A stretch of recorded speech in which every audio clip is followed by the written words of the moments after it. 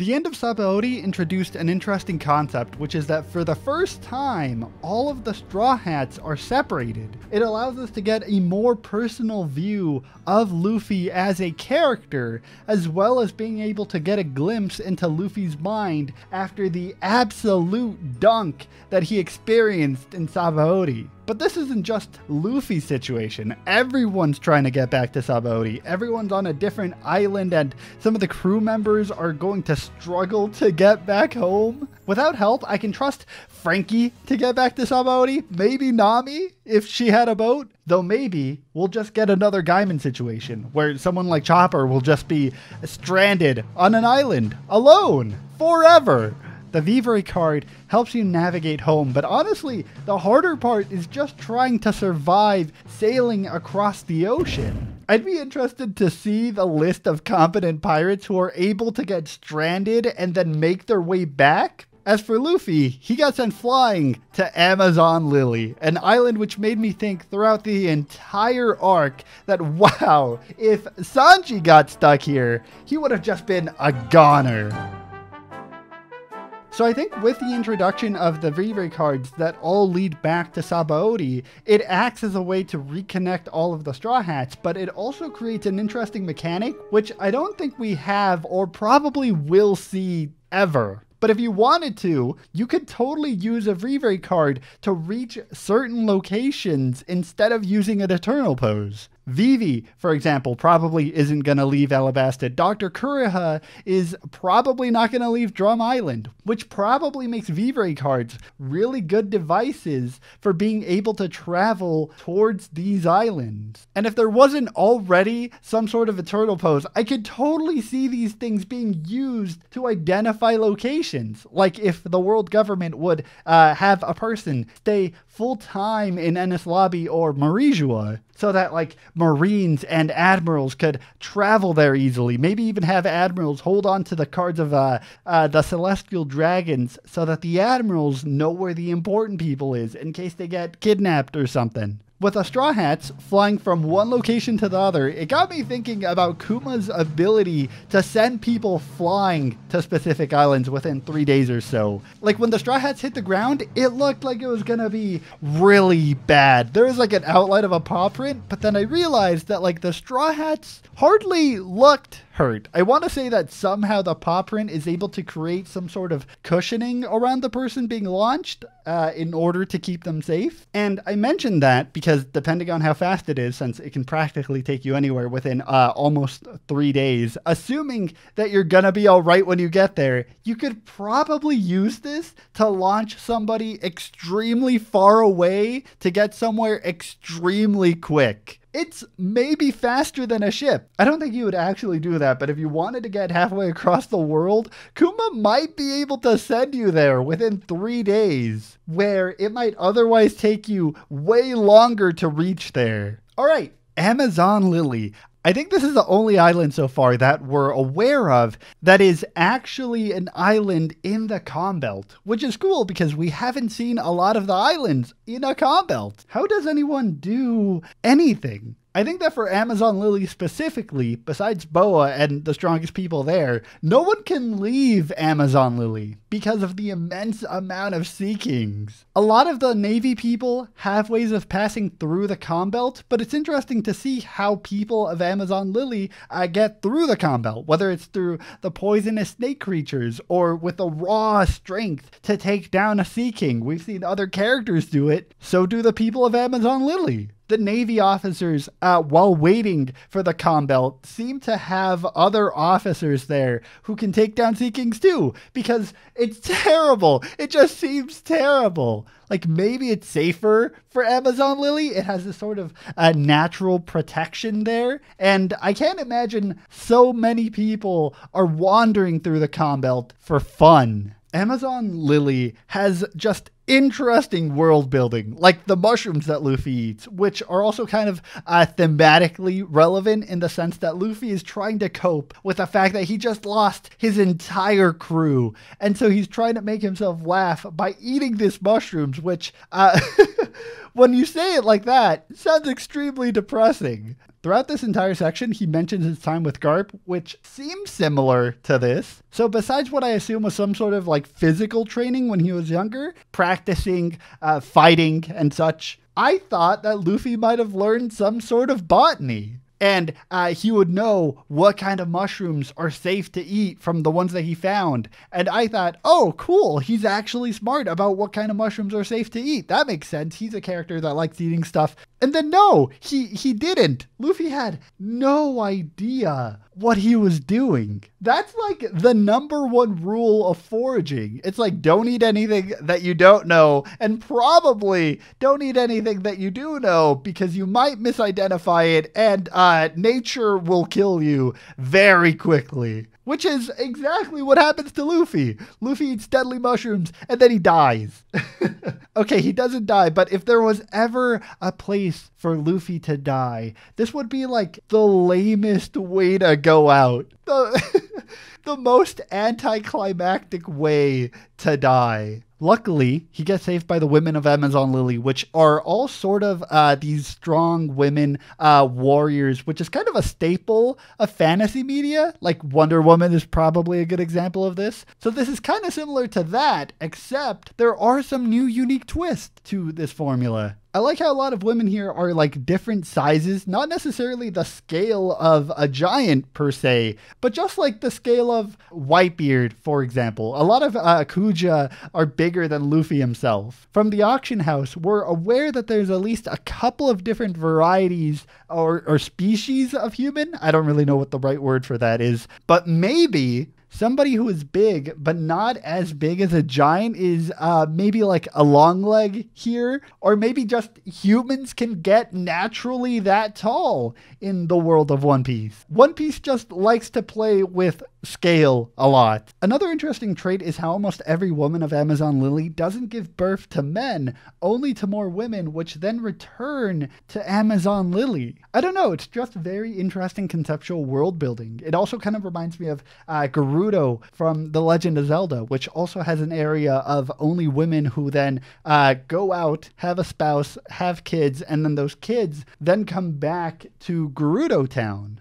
Amazon Lily just gives off beautiful snake vibes. Like, there's the entire mountain structure of Amazon Lily being just a bunch of snakes, as well as a bunch of residents having pet snakes, which everyone seemingly must have had before the events of the Boa sisters. So I wonder if when the world nobles enslaved the Boa sisters and gave them devil fruits, if the world nobles intentionally gave them snake fruits because the Boa sisters were from Amazon Lily, as like a cruel joke. And then afterwards, when the three sisters escaped the world nobles, the three of them managed to create this narrative around their abilities using the Medusa story, which I totally would have believed, by the way. Like, Medusa's abilities are split into the three sisters. Yeah, I believe it. So the three sisters would have totally been able to use this Medusa story, which explains the weird snake abilities, but also grants them higher status. And sure, there's always been kind of like an empress in Amazon Lily, including the old grandmother character,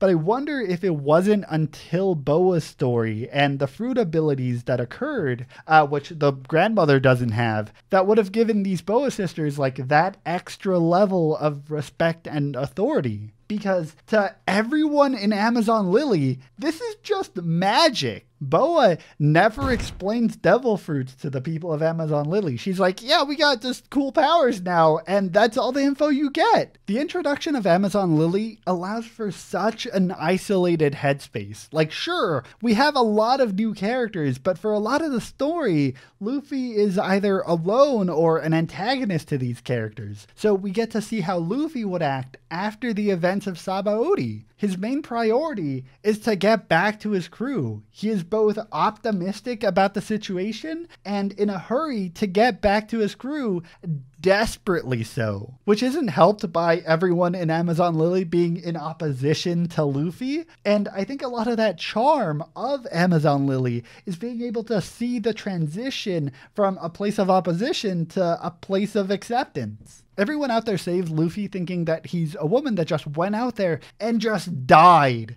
Luffy gets the mushrooms off of it. He gets cleaned. A certain mushroom tries to get removed, which, boys, I know y'all cringed because that would have hurt if you weren't made out of rubber. But now... But I guess now we know that Luffy can stretch everything. And from there, it just never gets better for Luffy. It's like, oh, you're actually a guy? Boom, prison. It's like now Luffy's kind of screwed because he just kind of ruined the entire point of Amazon Lily, even if he wasn't intending to do so. And so he's kind of like a monkey in a cage where anything he does is being analyzed, which is great. It allows for so much character for the women to have no idea what men are and to be so curious because Luffy is such a odd boy. Nobody on this island knows what devil fruits are. So when Luffy stretches out his limbs or inflates himself, everyone's just like, oh yeah, but that's a thing men can do, I guess. Everyone's just writing down theories of whatever men are. It's like, oh, men stretch out their limbs and they're extremely aggressive and they store jewelry in their body. Which, come on, man, I thought that was supposed to be a secret. But for the story, it just works. It allows for a little bit of breathing room before we enter these two bigger arcs on either end, while also reminding us that Luffy being an Amazon Lily doesn't mean he's scot-free. And you know, I get why everyone's trying to hide Luffy from Boa. Boa is the type of person who actually kicks animals for fun. We don't really know how strong Boa is, but I kind of liked this different approach where we didn't directly confront her because I think it introduces a new opportunity to showcase Luffy beating a warlord without directly fighting that warlord. Though what I found so interesting about Boa is the complexity of her character and the more we understand about her. For example, a very typical evil character thing of her that we're shown is her kicking animals. And we're like, okay, yeah, ha ha ha, she's evil. But did she start doing that because she was a warlord, with a lot of warlords like Mihawk having this disconnect between other people and themselves? Or did Boa do this because people see her as attractive and so everyone lets it slide? When she does anything bad in her own island, do people let her get away with it because she's just the Empress and or because she's attractive and powerful? Which is exactly what's valued in Amazon Lily. And is Boa using that to further do whatever she wants to do, kind of like a spoiled kid who people let off the hook? And so now, what I want to know is that later on, when Boa becomes attracted to Luffy, is it partially because Luffy is indifferent to Boa? Like, Boa is overly aggressive and tries to dominate the conversation, which usually works because everyone in turn is a simp, pretty much. So does Luffy in this case stand out because he doesn't conform to what Boa is used to and rejects her? Kind of like someone telling a spoiled kid that they're not special? I might be diving too far into this. Alright, let's talk about the snake battle. The Boa sisters just completely wrecked Luffy for a lot of this fight. And I think it totally could have been another Kuma situation here. A little bit weaker, but Luffy is not winning these fights anymore. Because even though Luffy did, yes, win this fight, I think that currently Luffy just lacks the strength and knowledge to continue into the new world with newer enemies using haki that Luffy can barely control. The fight itself was great. We got a lot more info on haki, which I'll get into in a second. And I think we're just able to provide a lot of contrast here between Luffy and any of the Boa sisters, especially in regards to his actions. Like whether it was removing people who are turned to stone from a fight or separating public fights from personal matters. Like, we got to see way more character from Luffy. Like when he chooses not to strike one of the snakes while she's down and instead helps her. I could totally see another character being like, ha ha ha, I got you, sucks to be you, and then somehow trying to use that as leverage to escape Amazon Lily without understanding the further context, but not Luffy. As a side note, we now know about Conqueror's haki, which is what we've been seeing a lot, but we're also now getting newer versions of haki, like what we're seeing the other sisters do, either to damage Luffy despite his rubber fruit ability, or to move out of the way and just predict his movement. I think Conqueror's Haki is a subset of Haki the same way that like Zone types is a subset of Devil Fruits. So we know that like Haki has like an offensive and a defensive strategy and also kind of like psychological elements to it. Like at the very bare surface, we've seen Conqueror's Haki being used to make people get knocked out. But I also wonder if it can do other things. Like, can Boa use it to manipulate people's emotions using Haki to make her fruit easier to use? I think this fight also just reintroduces us to the fact that Luffy is still this consistent character willing to set aside his own ambitions in order to help others, even in times where he can't afford it. Which is even noted when he sets aside his own goals and bows in appreciation to Boa for not killing the statue women. Even though Luffy himself has Conqueror's Haki and presumably shouldn't be bowing down to anyone, he still does. Interestingly enough, I think it parallels well to places like Drum Island and Alabasta, where we had also two strong examples of rulers doing exactly that. Amazon Lily, even though it could have totally been disconnected from the rest of the story, like we could have landed on a random island, perhaps Long Ring Long Land 2? Instead, the story manages to reconnect Amazon Lily to the events of Sabaody. Like, sure, we get a little bit of info on Conqueror's Haki, but it makes it very clear to us that Luffy specifically is not going to catch a break. Instead of calming down and taking this time to process what happened, we're instead dedicating this time to showcasing more of what the Straw Hats saw back in Sabaody. The auction house is just the tipping point. Now we have firsthand some of the events that happened in Sabaody, as well as hearing some of the events that occurred in Marijua, along with learning about the symbol on Boa's back and the story of that one person who managed to sneak in there and break out the prisoners from Marijua. So maybe that's hinting that the only other person who's also been crazy enough to do something like that, Luffy, might do the same at some point. That Luffy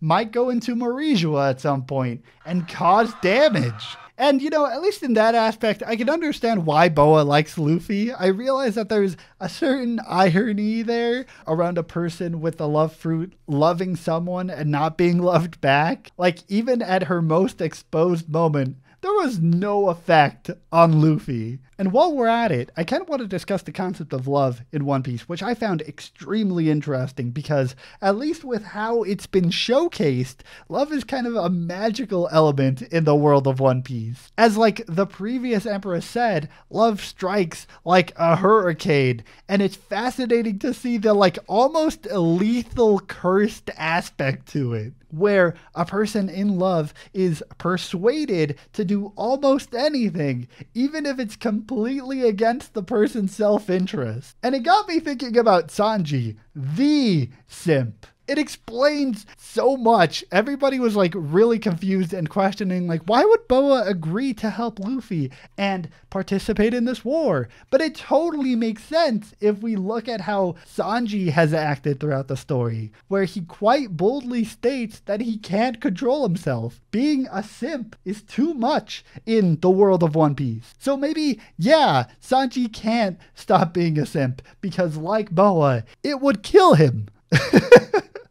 And for as much as it may feel like Boa is quickly willing to do anything for Luffy, I think that Boa's story wouldn't have worked as well if we already weren't aware of yet another simp. But because we're aware of another character already willing to do anything for a certain person, I found it way easier to accept Boa being willing to do anything for Luffy. Which transitions well to Ace. Because Amazon Lily isn't just connected well to Sabaody, it's connected well to Ace's story, with Boa specifically having a direct connection to Ace and the situation that's gonna go down. It's extremely fascinating to me the way the world government is handling Ace's situation. The world government is making such a big deal out of this conflict. You could have just executed him before Whitebeard got here. But instead, I'm realizing that there's this buildup, letting Ace live and then publicly announcing his execution date. Why? Why would you do that? Is it a power move? It's a pretty good power move. It could also just be a chance because the world government is so aware of Whitebeard's actions, of him being bold enough to head over into the world government, that the world government might just have been planning to capture him and his crew, considering that most of the admirals are over there. Like, most of the admirals are over there. Most of the warlords are over there. The world government wants this conflict, and they don't just want to execute Ace. They want to go after Whitebeard and maybe Shanks too. And I think here is where I kind of understand Luffy's perspective a bit. Because on the one hand, he shouldn't go after Ace. We saw him get obliterated, and that was just by one guy on probably the weakest time in Sabaodi's history. If that happened on Sabaodi's weakest time, imagine heading against the strongest. Plural, multiple strong. Like, no, you're a godder there. The past Empress says it very well. You're gonna be like an ant heading into a storm. Like, Luffy, you don't stand a chance up there with the big boys. So then why would he go? I think it's the same reason that he acts in Sabaody. Simply put, if he had another option, he would take it. If he stepped back in Sabaody and maybe let people capture Kami and then trained and got stronger and then eventually came back, he could probably stop the auction house for good. But then Kami would have been gone by then. He has realized he is weak, but he doesn't have the time to get stronger. He doesn't have the time to move past the ceiling because things like Kami's capture or Ace's execution are happening right now. And those events are not going to be waiting for him to catch up. And I think that's the beauty of this saga. Like, what is he supposed to do? He can't just be like, oh yeah, I guess I'll let my brother get executed. No, I get it. It's good. Go in there, Luffy. Fight the storm. Get butchered out there.